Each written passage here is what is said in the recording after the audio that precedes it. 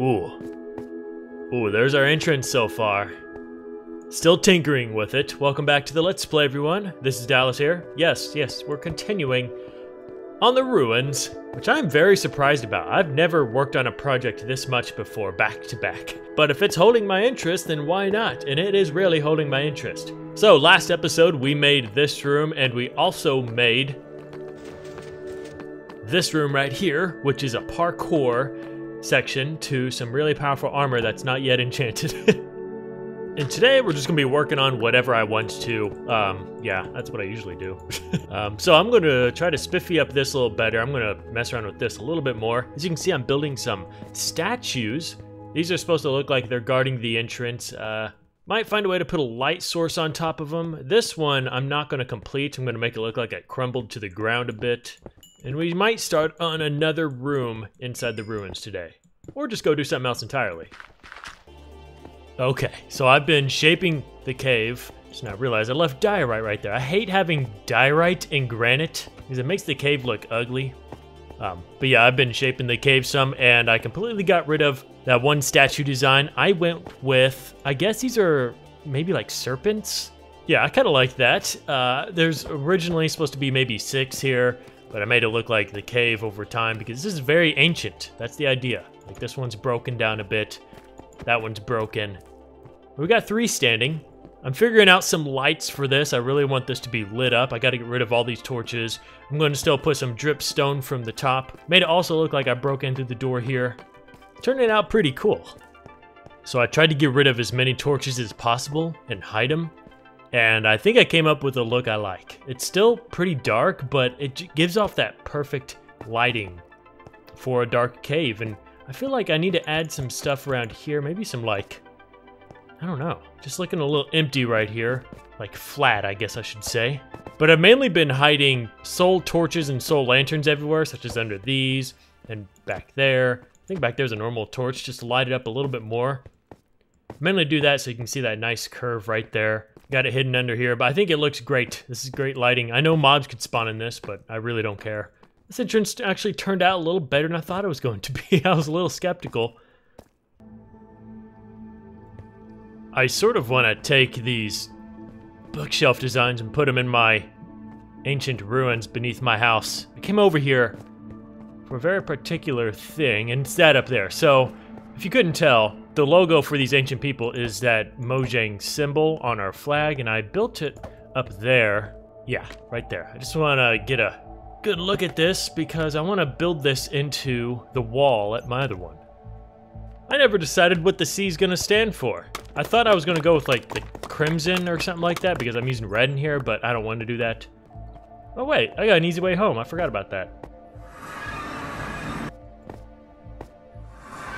Dang it. Yes, I visited out here. I forgot I slept in this bed. Dang it. Just looking at this room, it doesn't look like it would take that long to make. But considering I had to dig all this out, this took a long time.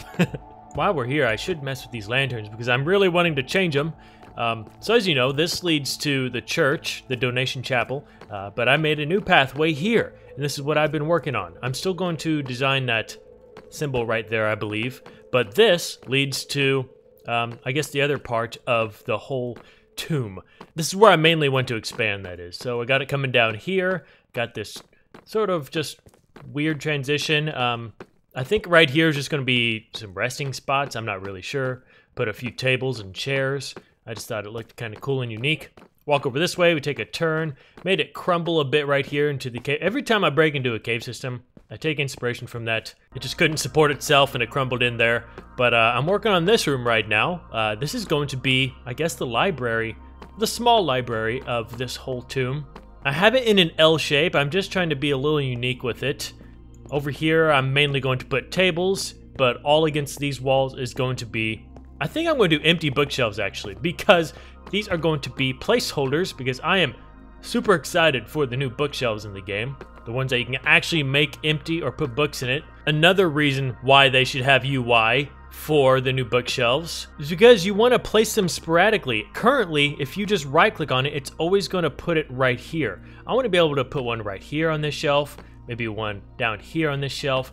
But if I do one on each shelf, it's just always going to be in the top left corner, and it just looks kind of silly. I hope they fix that. I broke into a cave right here. I might take inspiration from this again and just put a crumbled bookshelf here. I'll show you when it's done. Maybe we'll go do something else after this, because I know you're probably tired of this place. Are you? Actually, I want to know. Are you guys tired of this place already?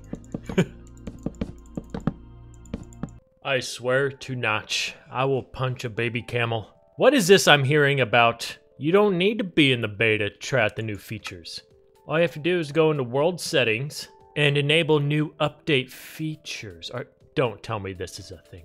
Okay, first of all, I needed to update. Now I'm on the latest update. What? After 7-8 years, we finally have spectator mode. Experimental features. No way. What the?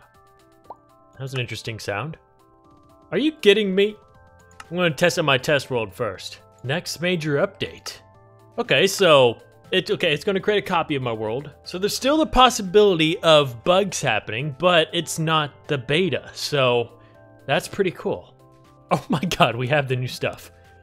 I did not expect that to happen this episode. Wow. Okay, I don't care about much of anything except for these bookshelves. Give it to me now. Chiseled. Oh my god. Yes.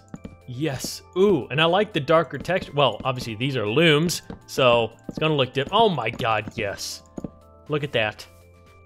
And you know what's funny that we're just now trying this? Is they just tweeted out that they're adding the option where you can now place a book in any location you want. Right now, it's not in the game. It's gonna go up there like I said, but now they added it to where, like if you click right here, I think it'll go there.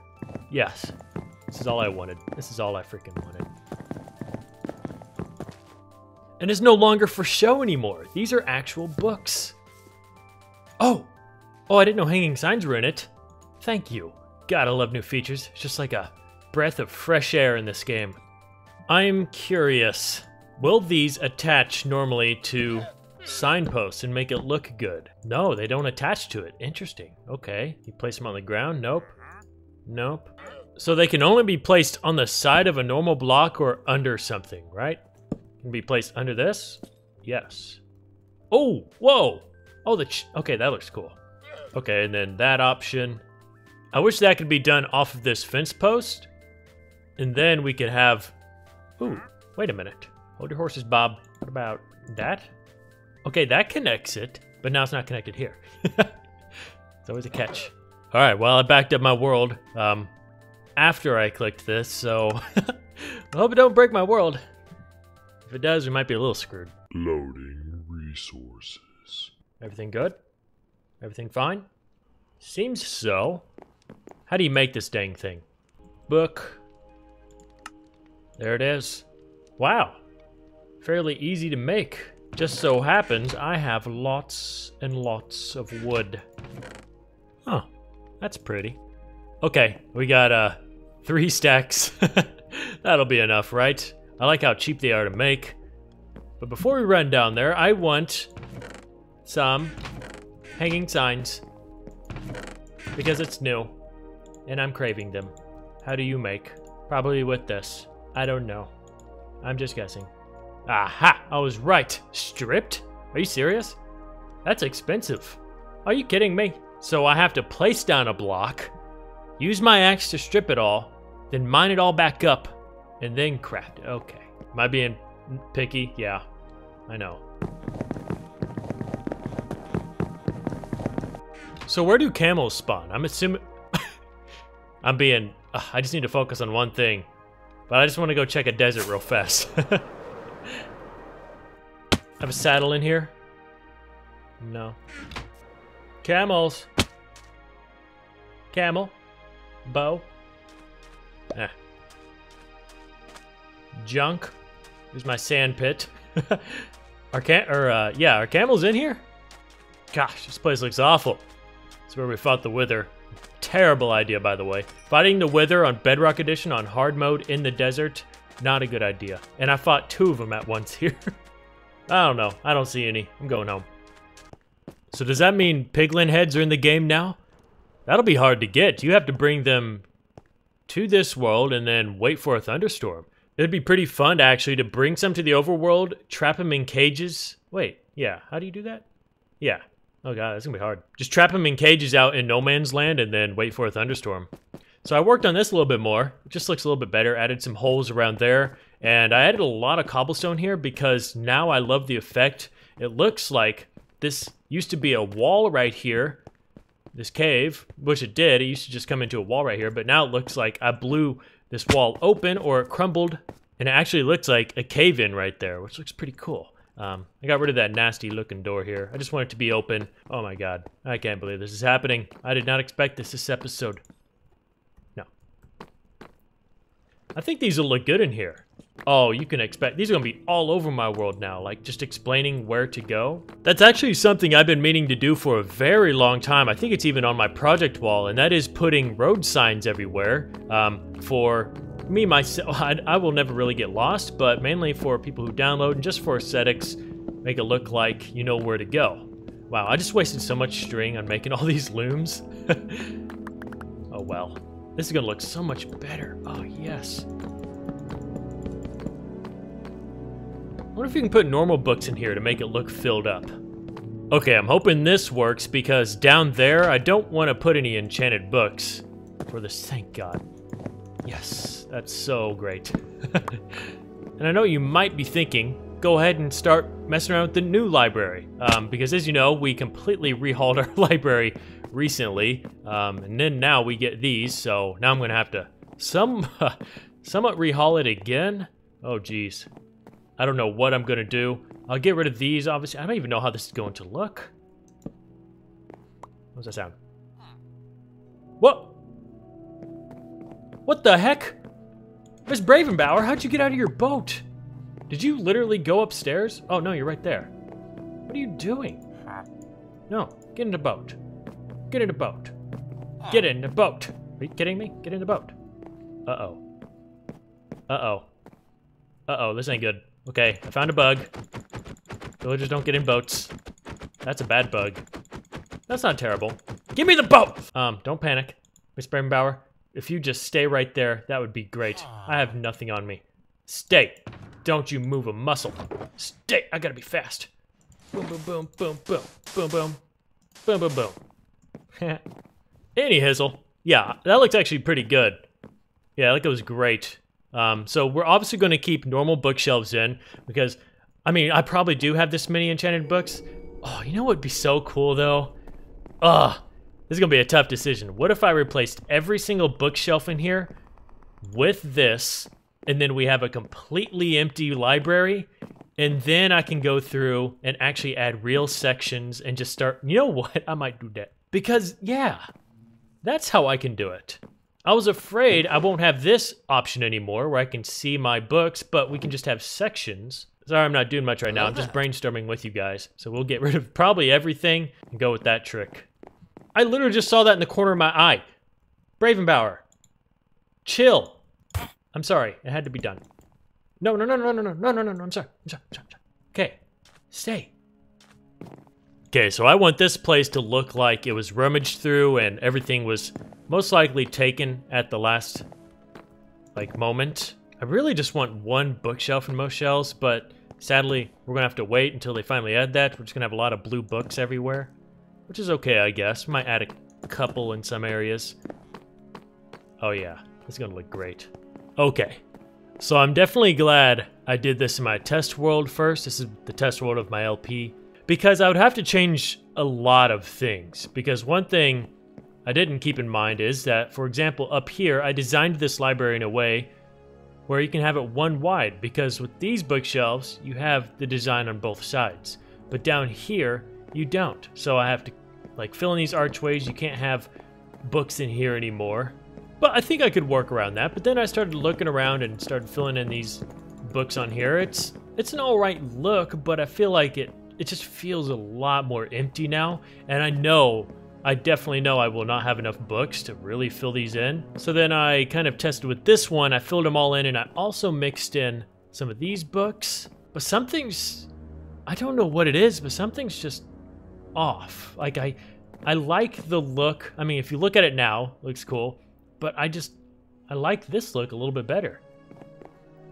So I might not touch my actual library, which seems kind of odd because this is a brand new bookshelf that I've always wanted, but the look just doesn't really fit here, in my opinion.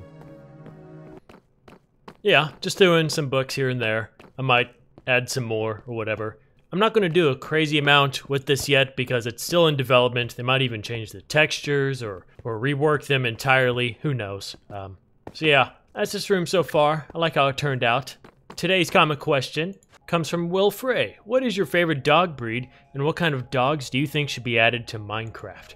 It's funny because I tweeted about this not too long ago about dogs in Minecraft. So if you look at it, they added cat breeds into Minecraft. Well, kind of. More like mixes. Yeah, I guess it's breeds, right? Sort of. They made it where you don't have to go to the ocelot anymore. And it's interesting how they're not doing it with dogs. I thought they should make it where... But I guess you just find them randomly in the wild? I mean, I guess. My favorite dog breeds probably have to be like a golden retriever or a husky. You know, just like a medium, I guess, big dog. But do you think they should add it to the game where you find... Well, I mean, see, that's the complicated part. Because if you find the wolf in the game, do you think when you tame it, you have a chance of getting a random cat or dog? Or do you think there should be like 9 different dog breeds in the game that you can just find randomly in the wild? Which would be a little interesting. I don't know how they would do it. That's probably why they haven't approached it yet. But I'd love to have a little fuzzy golden retriever in this game. Oh. Speak of the devils. And of course, I just want to thank the donors, specifically Zyman Rekus, or Siziman. I think it's like Zyman Rekus. Thank you for your donation.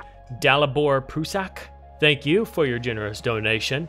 I feel like that would be my name in a different universe. It's like SpongeGar and Patar.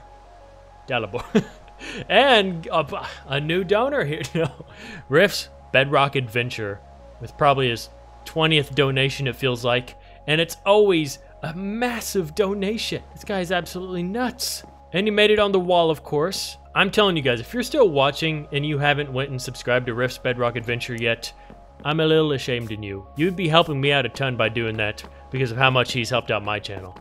If you can do that in return for me, go subscribe him and show him some love because how much of love he showed this channel. That'd be so nice of you to do. And I was thinking, should I use... No. Well, I think for Riff's tomb here, this is going to be his tomb. How do I want to do this? I think I'm going to use a normal sign right here on a block to show his name. Ooh, and instead of having lanterns right here and these, we can put his donations. Well, I mean, I could eventually move that down here, but I also want to put his total amount down because people want to see that for the top donators in this world. I'll figure out what I'm going to do. Especially now that we have hanging signs, I have more options now. Thank you everyone for watching today's episode, and thank you for the very kind donations, everyone, especially you Riffs. I'll see you guys in the next episode. Thanks for watching. Bye-bye.